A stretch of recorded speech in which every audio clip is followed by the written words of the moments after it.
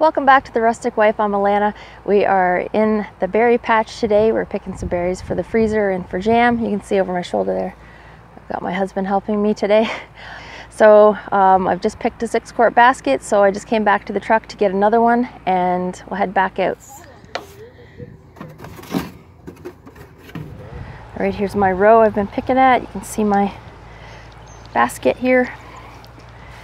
And let's take a minute to appreciate these baskets.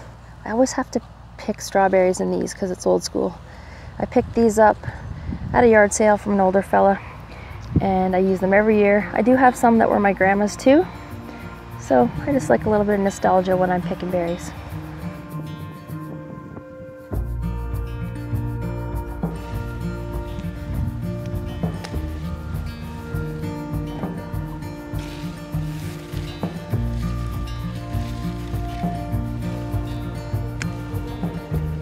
Beautiful.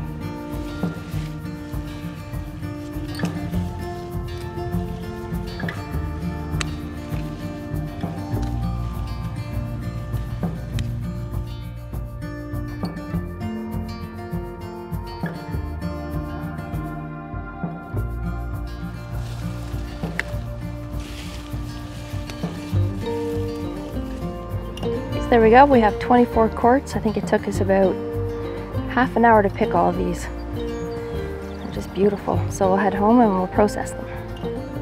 So we got our berries picked for the day and we're just gonna head to the little hut and pay for them. They were $3 a quart to pick your own. So I think that's pretty good because I saw them for sale at the store for $8 for Ontario strawberries.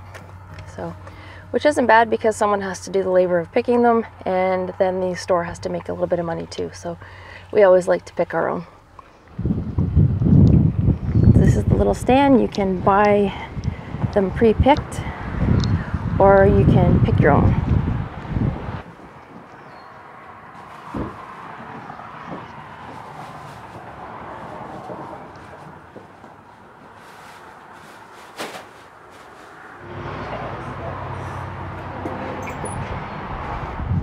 Okay, I'm back home now and Isabel and I are going to be processing these berries now. We'll wash them off, put some in freezer bags, keep some fresh, and then make some jam.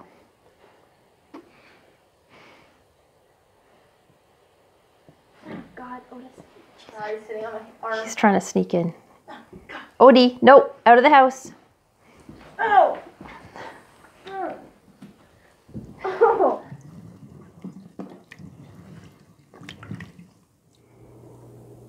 You helping?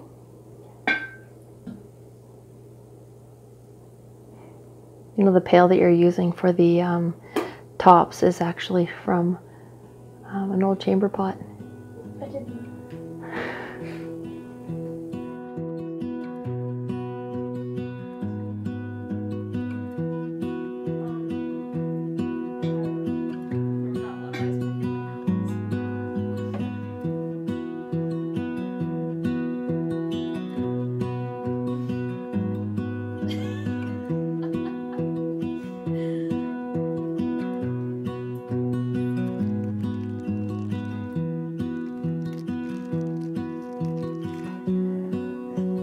So we have all of our strawberries washed and I've put some in mason jars.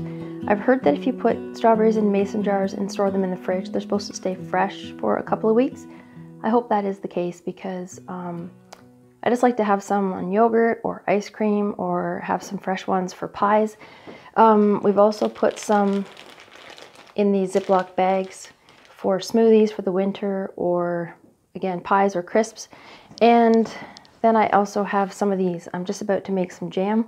Isabel loves freezer jam, so we'll do 3 batches of freezer jam.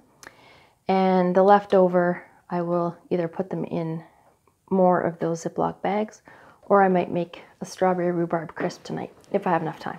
For the freezer jam that I make, I use a blender. We don't like a lot of lumps in our freezer jam, especially Isabel doesn't, and this is her favorite. So I just puree my berries until I get 2.5 cups.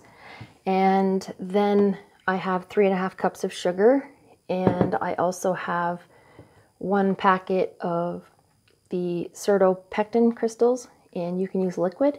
3.5 cups is a lot of sugar, but the original recipe calls for 4 cups of sugar and 2 cups of berries. In mine, I do 2.5 cups of berries and 3.5 cups of sugar. Not a big reduction in sugar, but if you don't use a specified amount, it won't set very well, but that'll be okay because it's like strawberry sauce, so it all tastes good.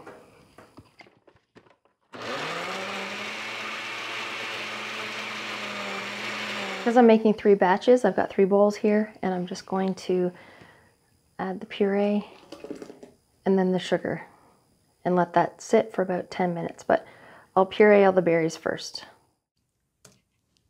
Next, I'm going to add the sugar all at once, and I'm just going to stir this around until it's all incorporated, and then I will let it sit for 10 minutes.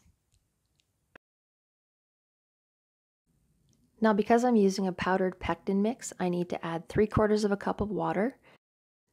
So I have this over a fairly high heat, and I'm going to stir it constantly, and when it starts to boil, I'll set the timer for 1 minute, and again stirring constantly, and then I will add that to the strawberry puree sugar mixture.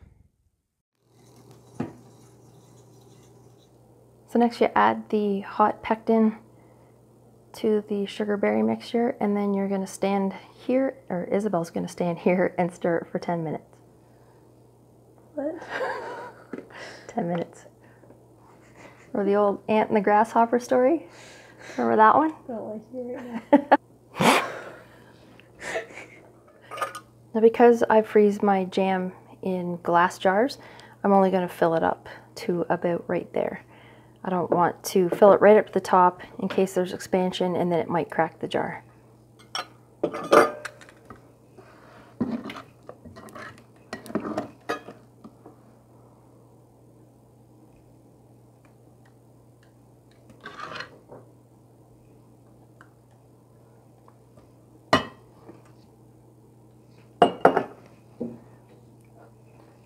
Just to about there. There we go. We have 15 jars of the freezer jam for Isabel. It's starting to set up. So all I need to do is just get lids for them. It's been about 3 hours since I made this jam, and I'll let it sit on the counter overnight, and then I'll put it in the freezer tomorrow. But you can see that it's already set up nicely. The bigger ones there. So I'm just going to show you the set of this jam. It's perfect. Really good on tea biscuits and toast and peanut butter and jelly sandwiches. Also, I used to love this jam, just put on regular soda biscuits.